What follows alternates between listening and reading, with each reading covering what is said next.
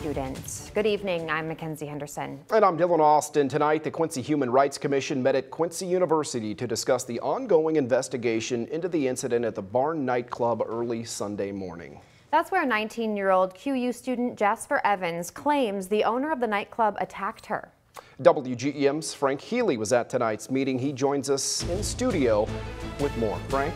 Well, Dylan and Mackenzie, as you can see behind me here, hundreds of QU students, community members, and activists, along with Quincy Police and the Human Rights Commission, were at the university's arena to discuss what happens now as QPD continues to investigate what happened at that nightclub the night of that it happened, while the state's attorney's office waits for more information to consider charges. Tonight, all these people listened to what numerous members of the QU and Quincy community had to say at the Human Rights Commission meeting about what Jasper Evans said happened to her early Sunday.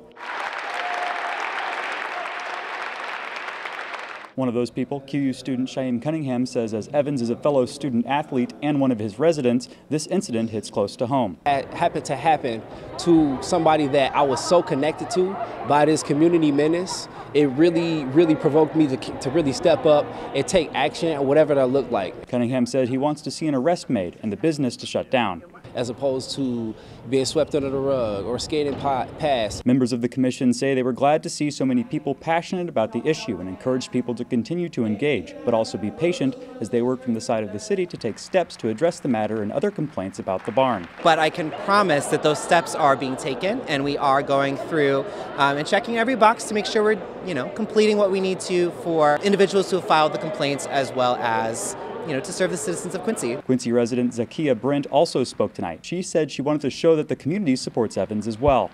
The things I'm happy to see next is just a continuance of that this won't stop. The support and the love that was here today does not end, that people continue to show that they do care and that this doesn't just die down. I also hope to see justice for Jazz in any type of way possible.